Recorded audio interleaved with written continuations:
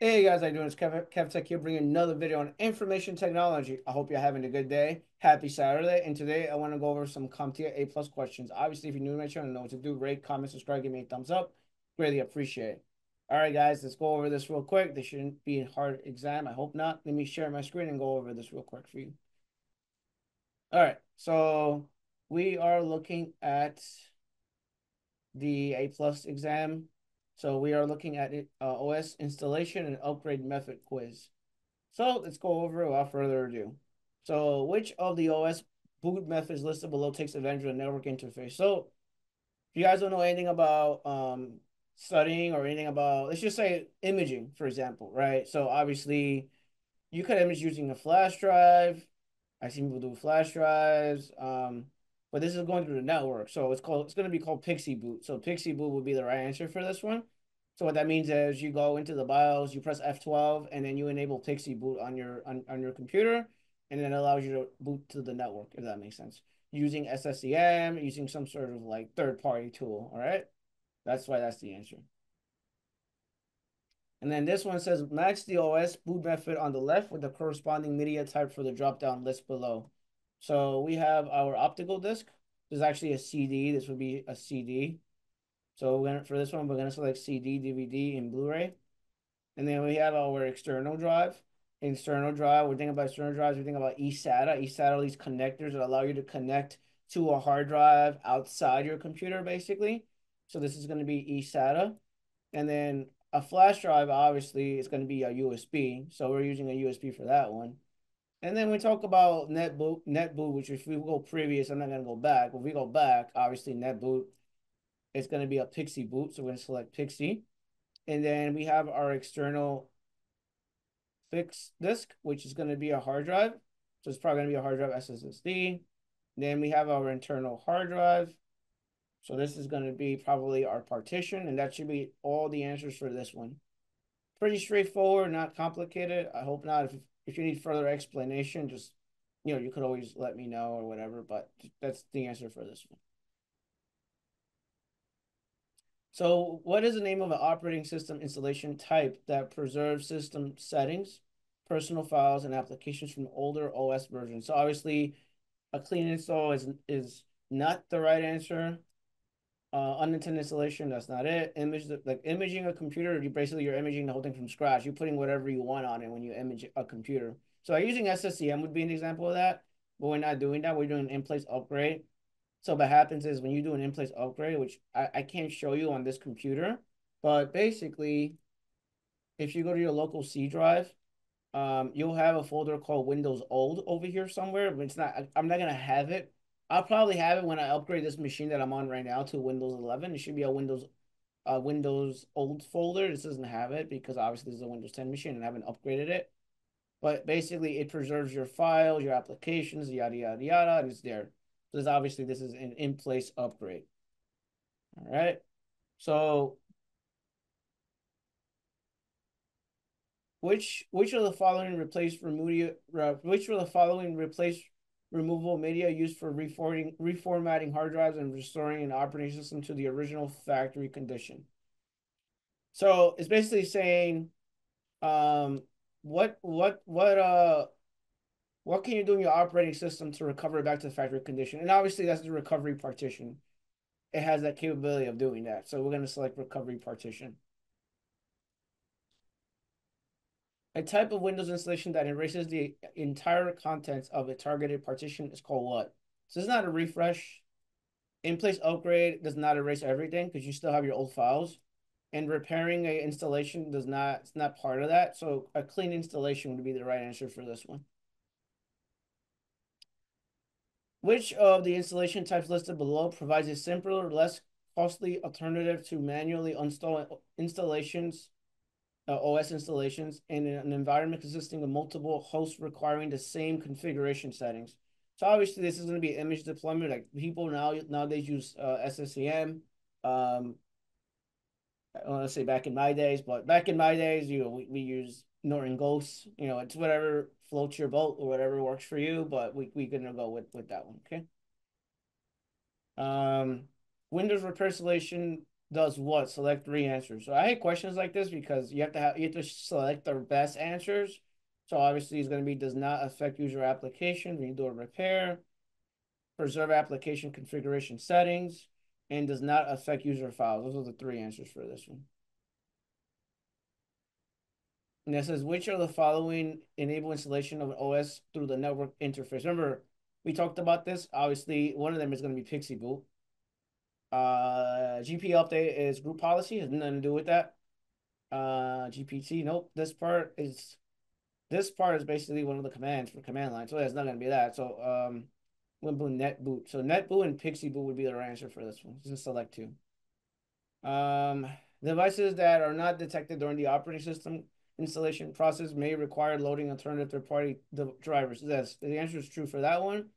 So when you go to the device manager, um, okay, and you have like a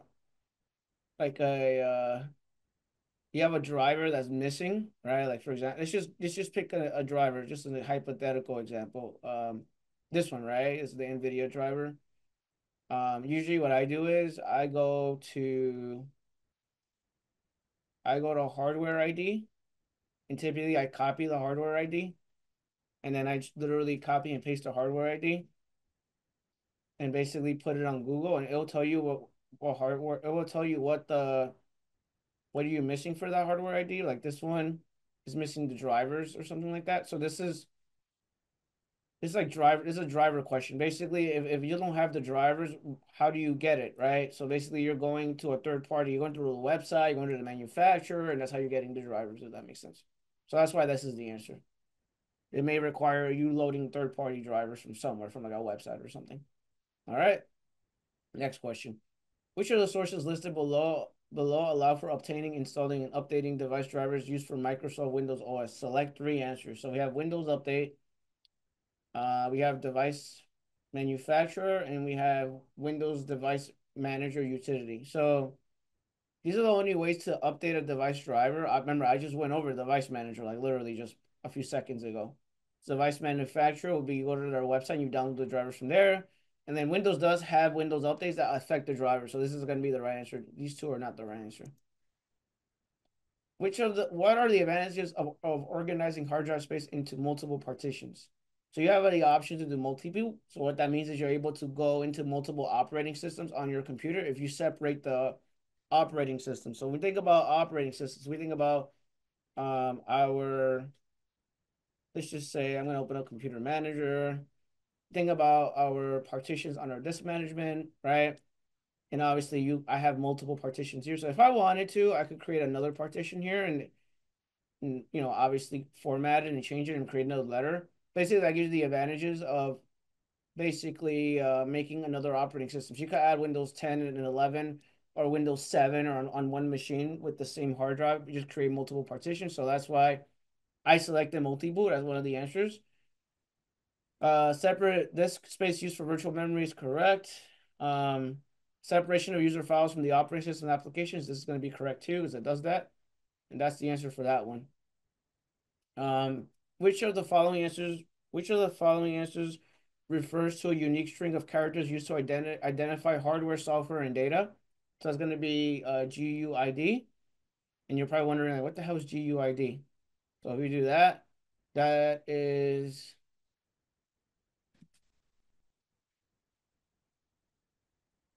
that's going to be the right answer, but it's I'm not sure why it's not giving me the right answer for that, but I know that's the right answer for that question. All right, which of the answers listed below describe the characteristics of an MBR partition style? So legacy BIOS is going to be one answer. Maximum disk size limit of 2 TB is the other answer. And overall number of partitions limited to 4 is the answer. It's not going to be all these other ones. Which of the following answers refers to GPT? So GPT definitely supports the disk larger than 2 TB, up to 128 primary partitions. And then UEFI BIOS is the answer for that one. So then it's like reverse this time with the answers. And then it says here in the GPT disk agriculture. Each partition is labeled with a unique identifier known as the GUID. Yeah, there we go. Unique identifier. Cool. Yes, this is true. Yeah, it's going back to that other question. That makes sense. All right. Quick format. So what does quick format actually do? Select three answers, right? So a quick format does not erase all the data. Remember, if you do a full format, it will erase all the data. A quick format still has some of the data on the hard drive, if that makes sense. So this is going to be one of the answers. Does not check the drive for bad sectors. It's going to be another answer. Requires less time than the full format. So it's going to be the other answer. So now full format would be the opposite, right? Vice versa. It would be opposite. So this one is going to be erase all data to prevent recovery. It definitely requires way more time to erase because it's trying to delete everything on the hard drive, and it's definitely going to check for drive for bad sectors. It does that.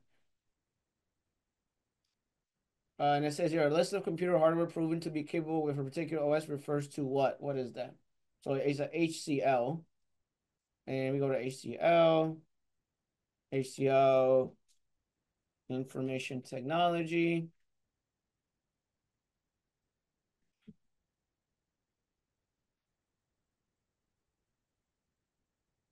No, that's not the right answer.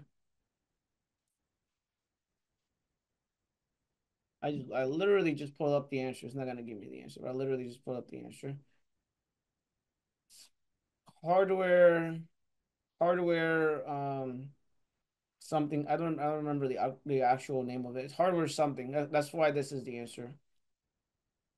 Uh, so like if you do this, hardware capability list. Yeah, there we go. I found it. That's the answer. All right, cool. So how do we do? All right, so we got that one right. That's cool. You got this one. I know this is the answer for that. I wouldn't. I took this exam before. I knew that was the answer. In place upgrade makes sense. Recovery partition makes sense. Clean installation makes sense.